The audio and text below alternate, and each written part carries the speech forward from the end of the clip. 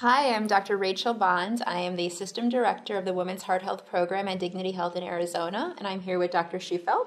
Hi, I'm Dr. Chrisandra Shufelt. I'm professor and chair of the Division of Internal Medicine at Mayo Clinic in Florida and associate director of the Center for Women's Health Research at Mayo Clinic and the past president of the Menopause Society.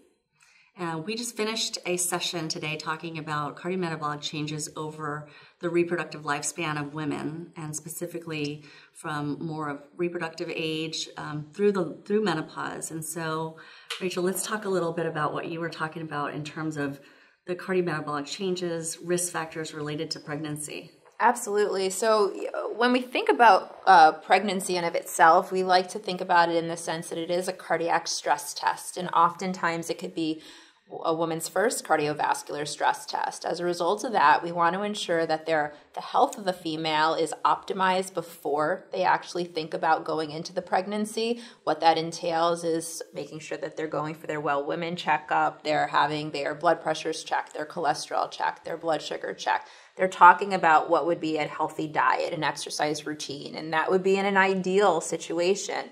But we know oftentimes many of these pregnancies are unintended, so there's not that opportunity to do that. And as a result of that, we actually do see these higher and higher rates of these adverse pregnancy outcomes like preeclampsia, gestational diabetes, premature labor, et cetera, et cetera. And unfortunately, they are disproportionately affecting mainly women of color, specifically Black women. And that's a lot of what we talked about today. But the good news is that if we capture these women and actually help them to understand what their risk factors are, and also us as clinicians ask the questions about these risks, we can prevent these poor outcomes from happening in the future. And are they more common? You mentioned Black women, but are they also more common in women that have risk factors going into pregnancy? Absolutely. So when we think about those very traditional risk factors that I mentioned, like the diabetes and the high cholesterol and the hypertension and even family history of cardiovascular disease, all of those do predispose them to the higher rates of these adverse pregnancy outcomes. And what's important and relevant to highlight is that this risk is not just during pregnancy. It can be actually beyond 20 years after the initial event, when many times these are women that are venturing into menopause, where your area of the world comes into the mix. And this is kind of where the beauty of our session, I think, kind of shows suit, because we talk a lot about the fact that the lifespan is so important, because what happens during the reproductive years does impact the menopausal years as well. And I think for you, as somebody who specializes in menopause and reproductive health, when you yourself are managing women that are either through menopause, or let's say even more importantly perimenopausal, are you also screening for many of these cardiometabolic risk factors and these adverse pregnancy outcomes? Absolutely. I ask about adverse pregnancy outcomes in all of my intake questionnaires. I think that's important because I don't think a lot of women recognize that. It's not just about preeclampsia, it's about if you had high blood pressure that was only during pregnancy. So I do ask a lot about that. But the talk that we talked about today was, what role does the menopause transition play in cardiometabolic health? And menopause transition defined is the period right before the final menstrual period. Menopause being the final menstrual period is really a diagnosis retrospectively, right? You can't predict. You don't know when a woman will have her final menses, although we do know that the average age in the United States is 52.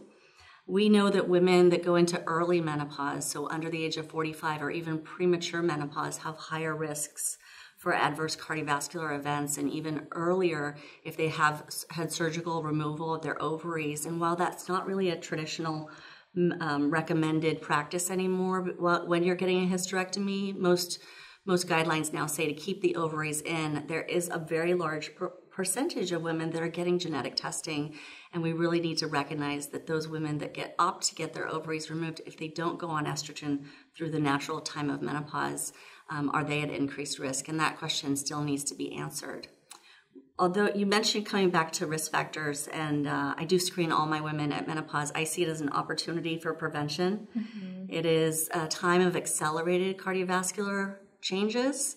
It doesn't necessarily mean accelerated cardiovascular risk, but it means making sure that women understand that blood pressure starts to go up, changes to cholesterol panels start to occur with lower rates of estrogen. That doesn't mean putting women back on estrogen is going to solve this, because we certainly know guidelines don't recommend hormone therapy for primary or secondary prevention of heart disease, but it's really recognizing that these are a pivotal time and an opportunity for preventing cardiovascular changes.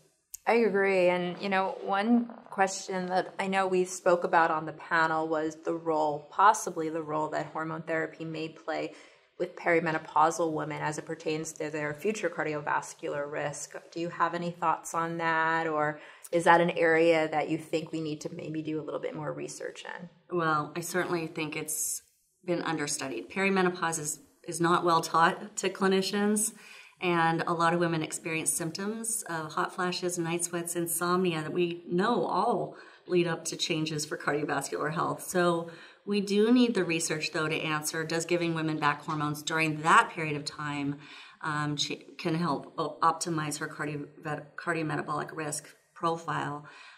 Yes, we do know that giving hormone therapy at the time of menopause for symptoms is very relatively safe, and the risks, the benefits really outweigh the risks.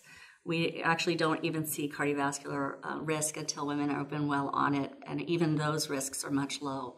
So I would take home from me is that perimenopause and menopause transition is an opportunity for prevention, because we see increased blood pressure, lipid changes, and we can actually see some structural changes in the vasculature, thickening of the carotid artery, subclinical, but early signs. But it also is an opportunity to ask about hot flashes and night sweats and appropriately treat women, because they're just not getting it. They're not getting the treatment options that are out there and available. I concur. And, just even bringing up vasomotor symptoms, when we think about vasomotor symptoms in general, we have to go down the pathway of what impact that's having, not just at the endothelium, but also the hypothalamic pituitary axis and the stressors and the hormone stressors that are being released. And it kind of ties back into what I had touched on when it came to those adverse pregnancy outcomes and the high mortality rates that we're seeing during pregnancy, when it specifically in the black women and women that are American Indian or Alaskan Native.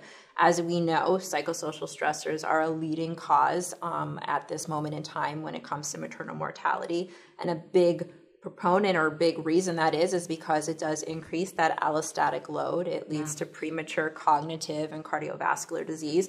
So everything is intertwined. Yeah. These vasomotor symptoms, the stressors and the stress hormones that are being released as it pertains to cardiovascular health at really every stage of a female's lifespan. And your point was so well taken about the role of social determinants of health, and how just subliminal opportunities to change can really impact maternal morbidity and mortality.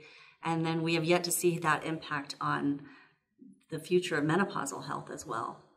Exactly. And that was one thing that I was going to ask. Is there opportunity for us to actually see, are there disparities? I'm sure there are, as it pertains to even the treatment of reproductive health and menopausal health. I don't know if there are large studies out there or data that has really honed in on that. It hasn't been done yet. Hasn't been done. But it needs to. It needs to. And your key term that you used was the obstetrical deserts, right? Yes. And I want to extend that and say there's probably a lot of menopausal deserts out there too, no pun intended, because menopause is pretty hot. But seeking and educating, starting at the level of medical students, because we're just not getting the education that we need to really make this pivotal change, to really change outcomes. Because we can all look at the social determinants, we can look at the outcomes, we can bring up these topics, but it's really going to come back to this opportunity of teaching, and teaching those that are coming up through education, because this speaks volumes. As a cardiologist, you're the cardiology expert, cardio-obstetric expert, as the menopause expert. We are different disciplines outside of reproductive and OB obstetrics and gynecology, and we need to partner with them as well as make sure that those trainees that are coming up and being the next generation of physicians know that it's just not, it's beyond the bikini. We've got to get past that idea that women's health is only housed in one specialty, and I think conferences like this really do speak to that. I agree. And I would say that partnerships like this, case in point, but even beyond just our specialties, are really going to be what really moves the needle as it pertains to women's health. Our goal right now is to increase research, focus a lot of that research on reproductive health, cardio-obstetric health, menopausal health, and make sure that we improve not just the outcomes, but also quality of care for many of our women that are suffering.